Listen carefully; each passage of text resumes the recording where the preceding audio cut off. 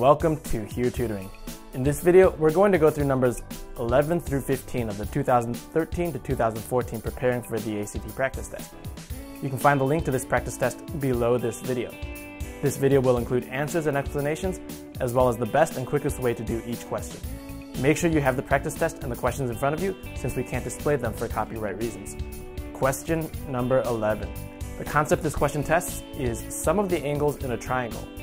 Well, the sum of the angles in a triangle is 180, and we're told that two of the angles add up to 47 degrees. So to find the third angle, we simply do 180 minus 47, which gives us 133 degrees. So D is the correct answer. Question number 12. The concept this question tests is combinations. The first thing I would do is draw a line for how many slots we need to fill, which in this case is 4. Next, I would write how many options we have for each slot. For the first slot, sandwiches, we have 3 options. For the second slot, soups, we have 3 options. For the third slot, salads, we have 4 options. And for the fourth slot, drinks, we have 2 options. Finally, we multiply all of these numbers together. 3 times 3 times 4 times 2 equals 72. So K is the correct answer. Question number 13. The concept this question tests is setting up and solving an algebraic equation. But we're not going to do that, since there's an easier way to do this question.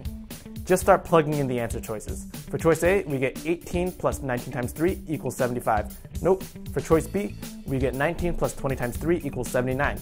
Bingo, and we're done. If we wanted to set up an algebraic equation, we would have done x plus 1 times 3 equals 79. We simplify this to get x plus 3 equals 79. Combine x and 3x to get 4x plus 3 equals 79. Subtract 3 from both sides to get 4x equals 76. Divide by 4 on both sides to get x equals 19. So the first integer is 19 and the second integer is x plus 1, or 20. As you can see, this took longer, was more complicated, and was unnecessary. Question number 14. The concept this question tests is functions and squaring negative numbers.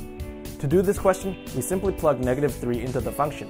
But we need to be very careful about the negative numbers here. -3 squared equals +9, and -8 times 9 equals -72. So the answer is F. Question number 15. The concept this question tests is exponents. To do this question, we simply find 2 consecutive integers for x that make 3 to the x fall below and above 54.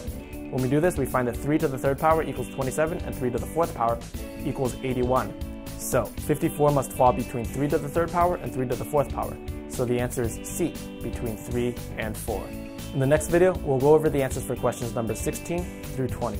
Thanks for watching, and I will see you soon.